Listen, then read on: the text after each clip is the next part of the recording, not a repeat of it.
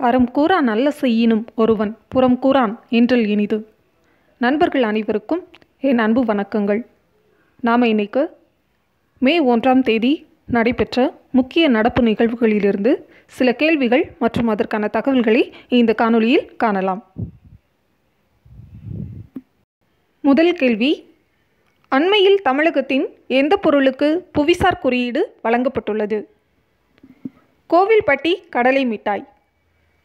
இந்த கோவில்பட்டி கடலை மிட்டாயானது தமிழர்களின் பாரம்பரிய உணவுப் பொருட்களின் அரசி என்று அழைக்கப்படுகிறது. கோவில்பட்டியானது தூத்துக்குடி மாவட்டத்தில் உள்ளது. இந்த புவிசார் குறியீடானது புவிசார் குறியீடு சட்டம் 1999 படி வழங்கப்படுகிறது. இந்த புவிசார் குறியீடானது 10 ஆண்டுகள் வரை செல்லுபடியாகும். பின்னர் அதனை மீண்டும் நாம் புதுப்பித்துக் கொள்ளலாம். கோவில்பட்டி கடலை மிட்டாயுடன் புவிசார் குறியீடு பெற்ற மற்ற பொருட்கள் சக்கோ அரிசி. இந்த அரிசியானது மணிப்பூர் மாநிலத்தின் புவிசார் குறியீடு பெற்றுள்ளது. கோரக்பூர் டெரகோட்டா, இது உத்தரப்பிரதேச மாநிலத்தின் புவிசார் குறியீடு பெற்றுள்ளது. மணிப்பூரின் சக்கோ அரிசியானது அந்த அரிசியின் நறுமணத்தினால் பெயர் பெற்றது. இரண்டாவது கேள்வி, புதுப்பிக்கத்தக்க ஆற்றலை உருவாக்குகின்ற மாநிலங்களில் முதலிடம் பிடித்துள்ள மாநிலம் ஏது? கர்நாடகா. இந்த கர்நாடக மாநிலமானது 15,200 மெகாவாட் புதுப்பிக்கத்தக்க ஆற்றலை உருவாக்குகின்றது. அதற்கு அடுத்தபடியாக இரண்டாவது இடம் பிடித்துள்ள தமிழ்நாடு கிட்டத்தட்ட 14,347 மெகாவாட் புதுப்பிக்கத்தக்க ஆற்றலை உருவாக்குகின்றது. இதில் காற்றாற்றல் மூலம் தமிழ்நாடு உற்பத்தி செய்யக்கூடிய ஆற்றலின் அளவு 9,304 மெகாவாட். மேலும் சூரிய ஒளி மூலம் தமிழ்நாடு உற்பத்தி செய்யக்கூடிய ஆற்றலின் அளவு 3,916 மெகாவாட். மூன்றாவது இடத்தை பிடித்துள்ள குஜராத் மாநிலமானது உற்பத்தி செய்யக்கூடிய புதுப்பிக்கத்தக்க ஆற்றலின் அளவு 10,586 மெகாவாட்.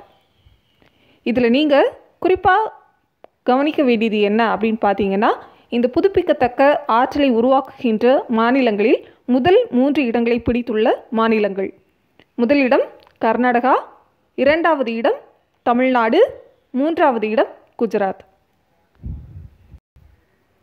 அடுத்த கேள்வி, காவிரி நீர் மேலாண்மை வாரியமானது எத்தனை மாநிலங்களின் நீர் பகிர்வு தொடர்பான சர்ச்சைக்கு தீர்வு காண அமைக்கப்பட்டது? 4 மாநிலங்கள்.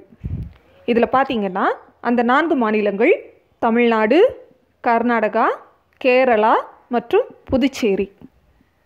இந்த காவிரி நீர் மேலாண்மை வாரியமானது அமைக்கப்பட்ட ஆண்டு 2018. காவிரி நீர் மேலாண்மை வாரியமானது இதற்கு முன் நீர்வளம், ஆறுகள் மேம்பாடு மற்றும் கங்கை புத்துயிர்ப்பு அமைச்சகத்தின் கீழ் இருந்தது. தற்போது இந்த ஆணையமானது அதிகாரப்பூர்வமாக ஜல்சக்தி அமைச்சகத்தின் கீழ் கொண்டு வரப்பட்டுள்ளது.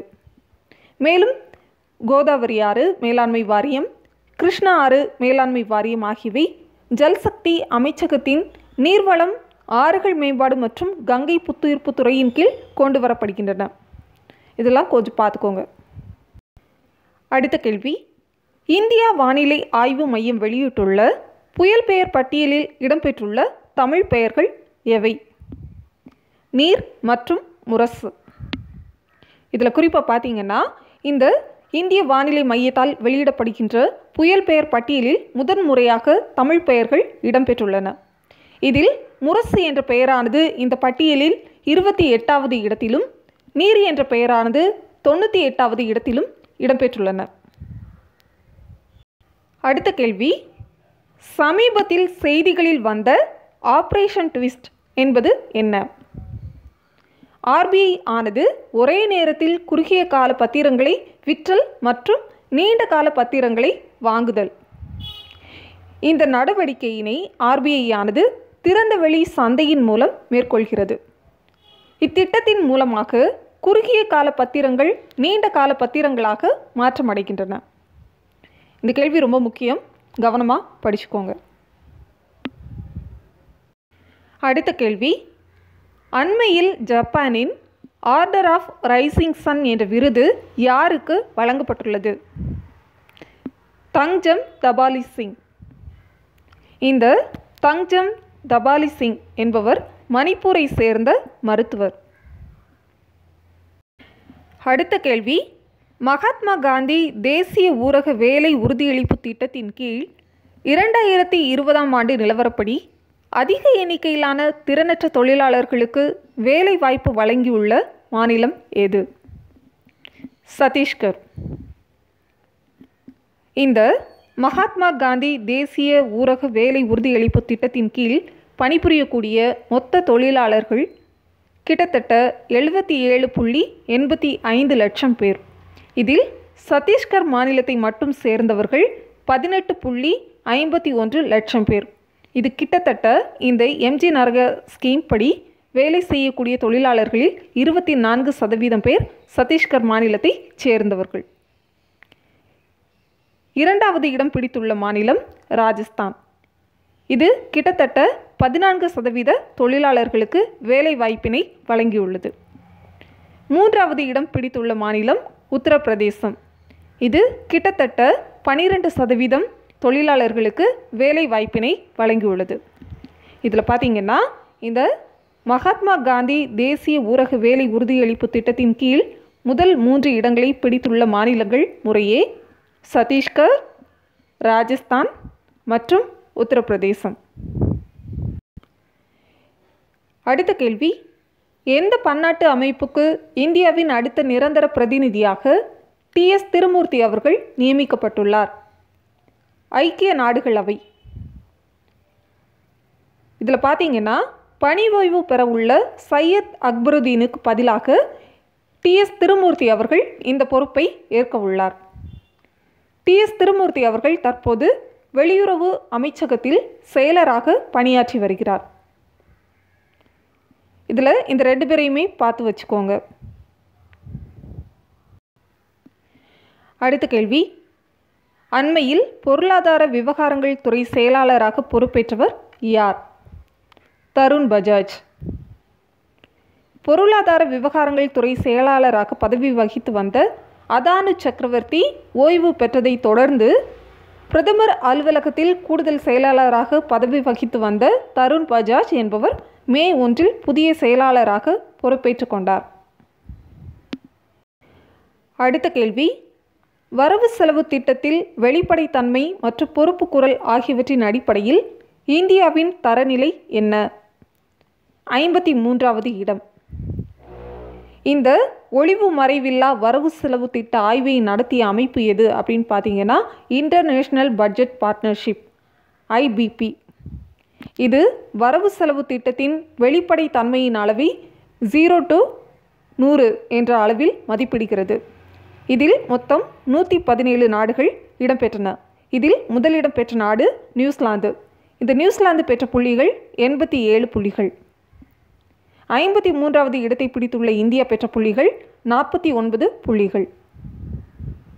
அடுத்த கேள்வி, சுகாதார ஊழியர்களுக்காக #we will win என்ற பிரச்சாரத்தை அறிமுகப்படுத்தியுள்ள விளையாட்டு கூட்டமைப்பு எது? FIFA.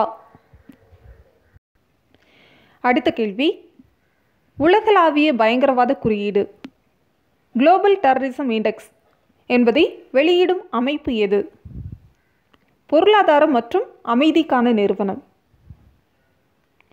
இந்த institute for economics and peace இதன் தலைமையிடம் அமைந்துள்ள இடம் ஆஸ்திரேலியா. இந்த குளோபல் டெரரிசம் இண்டெக்ஸ் உருவாக்கப்படும் முறை குறித்து நிதி ஆயோக் கேள்வி எழுப்பியுள்ளது. 2019ஆம் ஆண்டில் இந்தியாவின் இடம் 7வது இடம். இந்த குளோபல் டெரரிசம் இண்டெக்ஸில் 2018இல் இந்தியாவின் இடம் 8வது இடம். இந்த குளோபல் டெரரிசம் இண்டெக்ஸில் தீவிரவாதத்தால் அதிகம் பாதிக்கப்பட்ட நாடுகள் முன்னணியில் உள்ளன. இதில் Afghanistan, Iraq, Nigeria, Syria, Pakistan, Somalia போன்ற நாடுகள் முன்னணியில் உள்ளன. அடுத்த கேள்வி, வங்கி திட்டங்கள் எண்ணங்கள், புத்தாக்கம் மற்றும் ஆராய்ச்சி வலைத்தளம் என்பதை தொடங்கியுள்ள மத்திய அமைச்சகம் ஏது? சிறு குறு நடுத்தர நிறுவனங்கள் அமைச்சகம், அதாவது MSME அமைச்சகம். மத்திய சாலை போக்குவரத்து, நெடுஞ்சாலை, சிறு குறு நடுத்தர நிறுவனங்கள் அமைச்சரான நிதின் கட்கரி காணொலி மூலம் இந்த வலைதளத்தை தொடங்கி வைத்துள்ளார். அடுத்த கேள்வி, உலக நடன நாள் கொண்டாடப்பட்ட நாள் என்ன? ஏப்ரல் 29. இந்த உலக நடன நாளானது ஜார்ஜ் நூவார் என்பவருடைய பிறந்த நாள் நினைவை ஒட்டி கொண்டாடப்படுகிறது. இவர் ஒரு பிரெஞ்சு நடன கலைஞர். இவர் பாலே நடன கலையில் சிறந்து விளங்கியவர். அடுத்த கேள்வி, மாணவர்களின் கல்வி கட்டணத்தை 100% திருப்பி அளிப்பதை நோக்கமாக கொண்டு ஜகனன்னா வித்யா தீவேனா என்ற திட்டத்தை அறிவித்துள்ள மாநில அரசு எது? ஆந்திரா. இந்த திட்டமானது பொறியியல் உட்பட உயர்கல்வி பயிலக்கூடிய மாணவர்களுக்கானது. இத்திட்டத்தின் மூலம் கிட்டத்தட்ட 14 லட்சம் மாணவர்கள் பயன்பெறுவார்கள். அடுத்த கேள்வி, அண்மையில் காலமான பாலிவுட் நடிகர் இர்ஃபான் கான் அவர்களுக்கு மத்திய அரசு பத்மஸ்ரீ விருதினை எந்த ஆண்டு வழங்கியது? 2011. அடுத்த கேள்வி, பொதுத்துறை தேர்வு வாரியத்தின் அடுத்த தலைவராக நியமிக்கப்பட்டுள்ளவர் யார்? ராஜீவ்குமார். இந்த ராஜீவ்குமார் அடுத்த 3 ஆண்டு காலத்திற்கு பணியமர்த்தப்பட்டுள்ளார். இதற்கு முன்னர் இப்பொறுப்பில் இருந்தவர் கபில்தேவ் திரிபாதி. இந்த கபில்தேவ் திரிபாதி குடியரசுத் தலைவர் ராம்நாத் கோவிந்தின் செயலாளராக தற்போது நியமிக்கப்பட்டுள்ளார். அடுத்த கேள்வி, கோவிட்-19 காரணமாக 160 கோடி தொழிலாளர்களின் வாழ்வாதாரத்திற்கு அச்சுறுத்தல் ஏற்பட்டுள்ளதாக சர்வதேச தொழிலாளர் அமைப்பு கூறியுள்ளது. இவ்வமைப்பின் தலைமையிடம் எங்குள்ளது? ஜெனீவா. இந்த இன்டர்நேஷனல் லேபர் ஆர்கனைசேஷன் அமைப்பானது கொரோனா நோய் தொற்றும் தொழிலாளர் உலகமும் என்ற அறிக்கையினை வெளியிட்டுள்ளது. அடுத்த கேள்வி, உலக தொழிலாளர் தினம் கொண்டாடப்பட்ட நாள் எது? மே 1. உலக குழந்தை தொழிலாளர் ஒழிப்பு தினம் கொண்டாடப்படக்கூடிய நாள் ஜூன் 12. இவ்வளவுதான் நண்பர்களே, நாம் மே 1ஆம் தேதி நடைபெற்ற முக்கிய நடப்பு நிகழ்வுகளிலிருந்து சில கேள்வி மற்றும் தகவல்களை இந்த பதிவில் பார்த்தோம். இது உங்களுக்கு மிகவும் பயனுள்ளதாக இருந்திருக்கும். இதை கண்டிப்பாக உங்கள் நண்பர்களோட பகிர்ந்துக்கோங்க. உங்களுக்கு இந்த வீடியோ பிடிச்சிருந்தா கண்டிப்பாக லைக் பண்ணுங்கள். இதே மாதிரி அடுத்த பதிவில் நாம் மீண்டும் சந்திக்கலாம். நன்றி நண்பர்களே.